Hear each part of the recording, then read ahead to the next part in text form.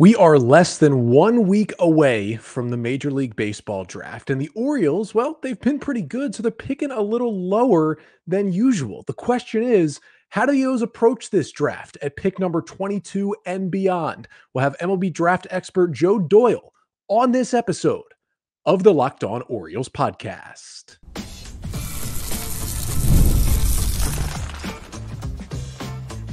You are Locked On Orioles, your daily Baltimore Orioles podcast.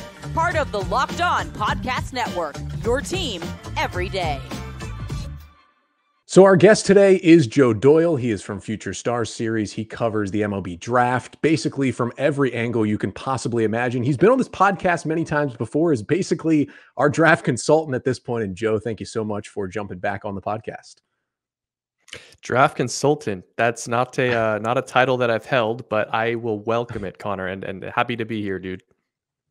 Yeah, I'm trying to think. I think 2020, we've even had you back as far as then when the Orioles made the Heston Kjerstad pick, and a lot of people were confused, and now he's hitting in the middle of their order as they go for another AL East title. And that is what they're going to look for this year. The problem is they are no longer picking in the top five, and that is where we start here. The Orioles are down at number 22. This is the lowest they have picked in the Mike Elias era. Of course, they picked 17th last year and took Enrique Bradfield, and it was kind of a little bit of an off-the-board selection, not in player talent, just in that Enrique doesn't really fit where the Orioles have gone in terms of player profile. So kind of my first question is, the O's pick at 22. There's going to be talent there, but does picking down there versus in the top five kind of allow teams like the Orioles to maybe go in a little bit of a different direction? I'm not saying they're going to pick a high school pitcher or anything. That's been way off Mike Elias's board, but just in a little bit of a different direction like we saw last year. You know, I think when you look at Baltimore, one thing will always reign true, and it's just follow the model and you'll probably find the pick. And by model, I mean, how can we get, and I know this sounds very cliche, and every team is probably trying to do this in one way, shape, or form, but how are we going to get the most value out of this pick? I love the Baltimore pick in 2023 because I too was very high on Enrique Bradfield Jr. I thought the bigger bases, I thought the greater need for stolen bases in Major League Baseball was going to become a really big thing. I don't remember where I had him in that board. It's something like 14, 15. I had him pretty high because I think he's going to be able to provide value in other ways other than slugging, which is what they've always gone for. But listen, I think they're probably going to go along the same lines as what they've done in the past. They're going to look for guys that can contribute different traits, different metrics, different ways of applying value. On the offensive end, I still just have such a hard time believing that they would go pitching. So whether it's a speedster, whether it's a complete slugger, whether or not it's a shot at one of these guys with huge strikeout issues, I think Baltimore could be one of the teams that just goes in a pretty unique direction here. Yeah, it's certainly what happened last year. Now, I want to start with the guy in your most recent mock draft 6.0 over at Future Star Series. We can check it out and subscribe over there as well to see all of Joe's work. It's Carson Benji from Oklahoma State. He plays in a ballpark that breeds offense, as we have seen in regionals over the past few years, but also a very talented outfielder. What kind of makes him at least the guy you've slotted in at number 22 for the Orioles? And we know, I'm sure we'll see some more mock drafts from you before it's all said and done, but he's the guy at the moment for you. Yeah, I'll put out one more on Friday, what's that going to be, the 12th, and that'll be my last ditch effort at trying to hit this thing. But you know, at the end of the day, I look at Carson Benj and I look at a guy who has a ton of tools. It is a tremendous throwing arm in right field. It is borderline elite contact rates in a pretty good conference in college baseball. It's the proven ability to hit velocity. It's the proven ability to cover everything in the strike zone. I mean, a 92% in zone contact rate. It's elite. It's elite. And then if you couple that with the fact that Carson Benj posted an average exit velo over 93 miles an hour this year, he really checks a lot of the boxes and he can run.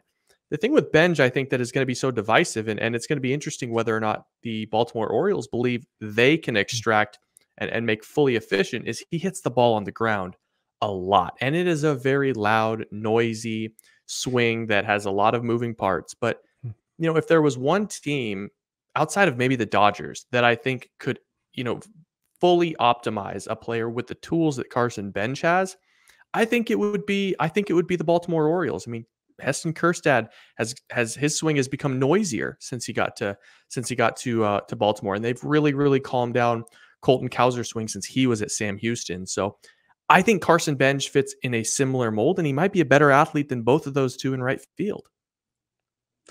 That sounds pretty good to us. And the Orioles have quite an Oklahoma State pipeline. The Holiday family is a huge part of that. Now Jackson being in the organization, and that would kind of continue that. As we talk more about just college bats, because that has been where the Orioles have gone in the first round, another guy that I have been in love with since watching a lot of him in college is Cam Smith. I am a gigantic Cam Smith fan, but does he fall in, or are there a couple more college bats who could fall in, who you see maybe being available at 22 that the Orioles could go to that do kind of fit that model that they've gone with since Mike Elias took over? Yeah, I mean, Cam Smith, I think would be the perfect fit for Baltimore. I just don't see any way for him to actually be there at 22. He's a name that gets brought up a lot with me. I'm just going to throw a big ballpark, not to give anything away, like 5 to 17. Like, I think there's a lot of teams in that range that would be very happy for Florida State's third baseman to end up in their organization. In terms of what he is, I mean, again, it's a metric monster. Like, it's a right-handed third baseman who's going to play third base with huge exit velos and tremendous feel for avoiding whiffs. And anytime you're talking about a player like that, and those players are a lot more rare than I think a lot of people give credit for, that's going to be a Baltimore Orioles type of a pick. In terms of the guy that I really think people should be watching out for, well, there's two, but on the college side, there's one. I think Ryan Waldschmidt out of Kentucky is a guy that could be there at 22. I've heard his name higher than that, but 6'2", 200 pounds. He's been, again, I talk about metrics, I talk about traits because I think it is the easiest predictor of who's going to go where. Teams have a type. And I think Ryan Waldschmidt, even though he's a right-handed hitting left fielder, which is an unconventional pick for Mike Elias and Matt Blood and what those guys are doing over there in Baltimore, he's a plus runner. It's borderline elite bat to ball skills. I know on their models, he's going to grade out very high because he's playing in the SEC. And he's done it for 2 years in a row in the SEC. There's some exit velo there. He's going to be able to provide some form of value on the field in just about every arena outside of his throwing arm in left field. So that would be the guy that I would watch for. And I think if Baltimore does end up with Ryan Waldschmidt or Carson Bench, I would rest easy knowing they have taken a guy that they probably believe they're going to be able to extract every ounce of their capabilities. We'll get back to our conversation with Joe Doyle in just a moment, but first, this episode of the Locked On Orioles podcast is brought to you by FanDuel. Listen, I love sports, but over the summer with the NBA and the NHL ending, there's not as much going on, or so you think. But you still got Major League Baseball every single night, the WNBA, the Copa America, you've got the Euros, you've got the Olympics coming up. There's something to do every single night. And this summer, FanDuel is hooking up all customers with a boost or a bonus daily. That's right, there's something for everyone every day all summer long. So head over to FanDuel.com and start making the most out of your summer. At FanDuel, official sports betting partner of Major League Baseball. So I got to play to the masses up next, which is the question that every Baltimore Orioles fan will ask: when will the Orioles take a pitcher in the first round? And it's been a combination of the Orioles have picked so high and there's been so many great bats they've been able to go after. And also, with Jackson Ballmeister being the highest pitcher they've ever taken when they took him with a competitive balance pick after the second round last year, maybe Mike Elias is creeping up a little bit, and they took way more talented pitching in the draft last year.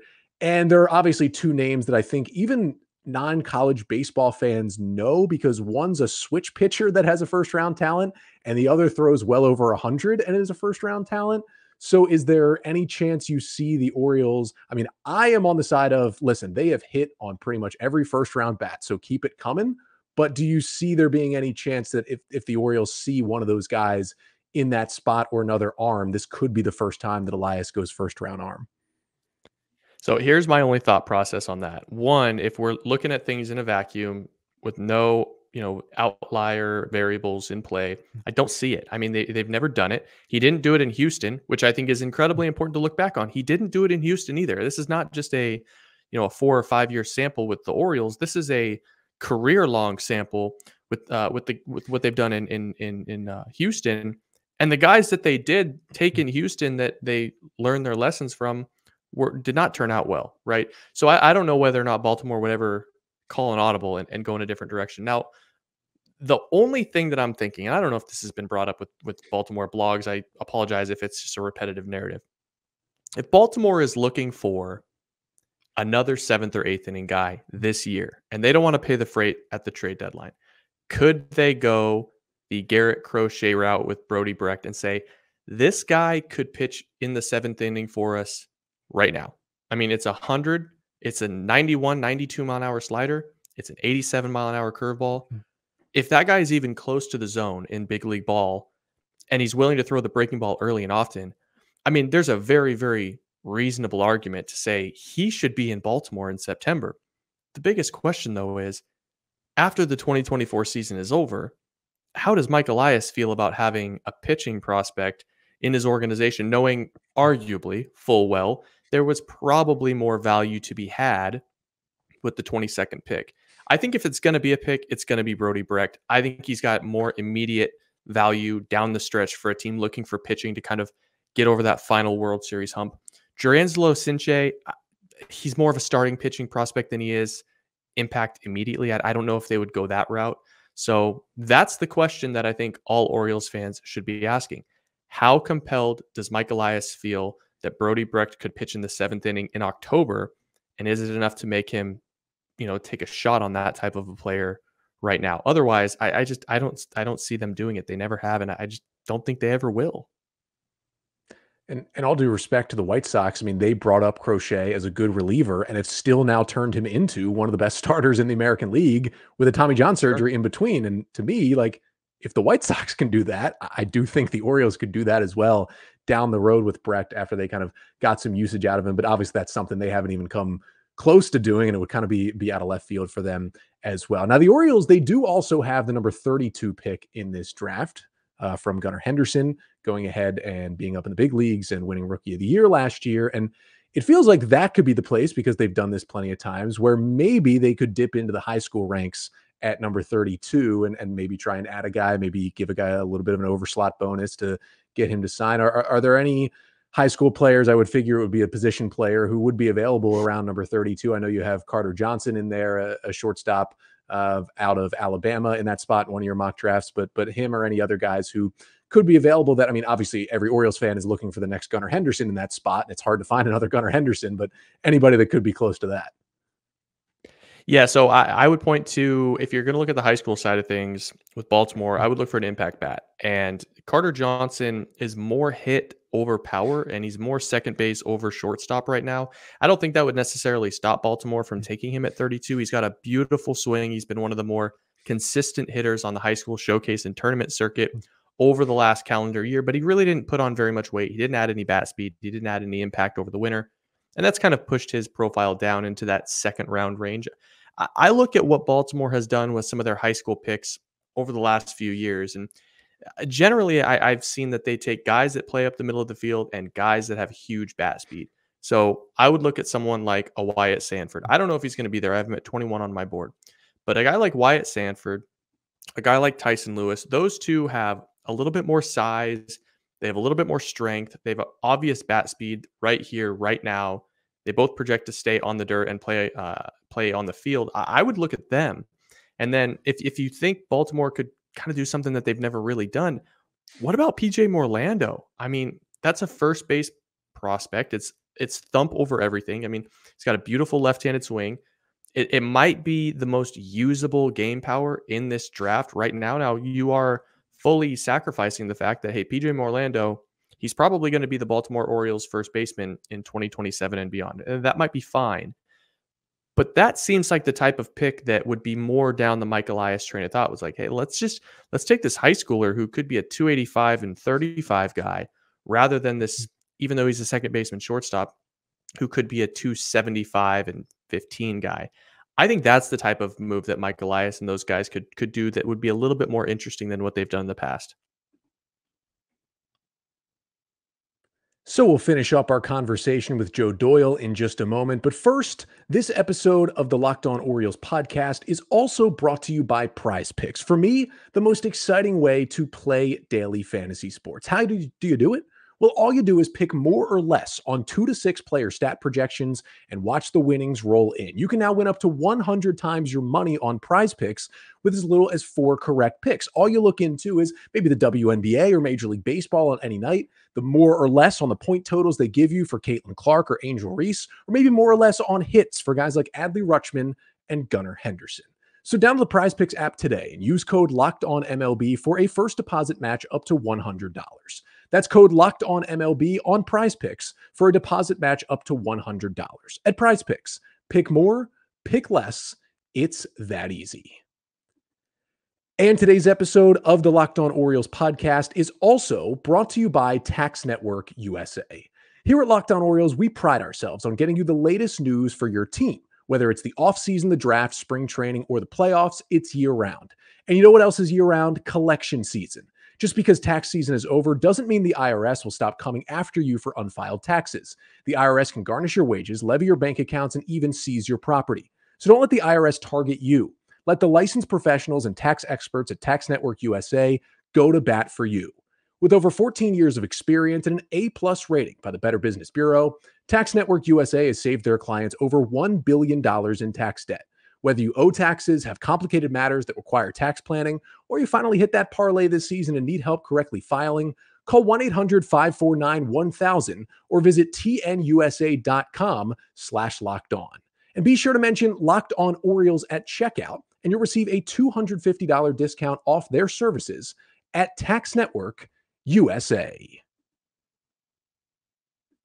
Joe, I think the last thing I really have for you is just, we've continued to do this year after year. The Orioles continue to crush the draft. It, for me, is what they've done best so far. And obviously, you got to develop these guys. And there's a lot of talk about, oh, the Orioles are just this good because they had the high draft picks. Like, yeah, it's a little bit of it, but you have to develop all these guys into impact big leaguers. And you look up and down their current lineup, and it is mostly guys who the Orioles have brought in high in the draft and developed. And they started to turn another direction last year. And that was because they picked lower. They took much more pitching. They took pitching a little bit higher. They started to kind of restock their farm system with arms because it was probably the best farm system of bats. Just wanted to give you a chance, like what your outlook, your thoughts on the Orioles really since Mike Elias took over and how they've built this thing, not purely through the draft, but you look at the star-studded talent and it's either guys who they drafted. They're 3 all-stars, 2 guys they drafted with top picks, and 1 guy they went and got in Corbin Burns because they traded 2 of their top picks who they didn't feel had an everyday role on their team to go and get. I just wanted to give you kind of a chance here, like your thoughts on what Elias has done with this draft and what the Orioles will kind of continue to do moving forward, because as they pick lower, and we hope that happens every single year from now on, it's going to get a little tougher to replenish all this talent in the system. Yeah, so this is where I'd start. The Baltimore Orioles may have picked high, but they've turned all of those players into their 90th percentile outcome or better. I mean, go look at the guys that were picked around some of the guys that the Orioles have picked. It's not just about the draft. It's about having a program, a development program in place to extract value, to provide clear messaging, to provide a trajectory and an avenue toward getting a player to become what they can become. And Baltimore has done that with like every single player that they've drafted. It's been amazing. In fact, I was having a conversation with someone last week and I said, what's going on with Matt Horvath? Like he's not really blowing everyone out of the water yet. It's like, that's an outlier, right? Like Matt Horvath was a second or a third round pick, and he hasn't been this star immediately, which you almost always just expect from Baltimore. But you look at Jackson Holliday, you look at Cowser, you look at what they've done with Kobe Mayo, who I had serious reservations about in the draft. I mean, all the physical tools in the world, but a swing that was going to challenge whether or not he was going to be able to be a full-time player at the big league level. I had a Ryan Healy comp on Kobe Mayo, and they've turned him into something that could go out and get just about any player that they want at the trade deadline, having Kobe Mayo. Enrique Bradfield Jr. has been solid. Heston Kjerstad, despite all of the roadblocks, has become a big leaguer and a full-time player in short order, I'm sure. So I look at what this team has been able to accomplish by not only picking the right players, but turning them into what they're supposed to be, turning them into what they can become.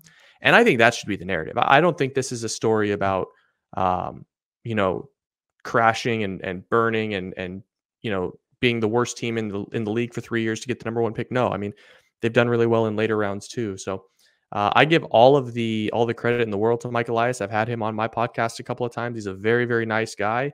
And I've had Matt Blood on my podcast too. He's a nice guy. And Brad Selick was wonderful when he was in Baltimore. They just have the right people in place, it seems, all the time. And so long as they continue the clear messaging and the development program that they have in place, I don't know if they can make a wrong pick. We look at this year's draft.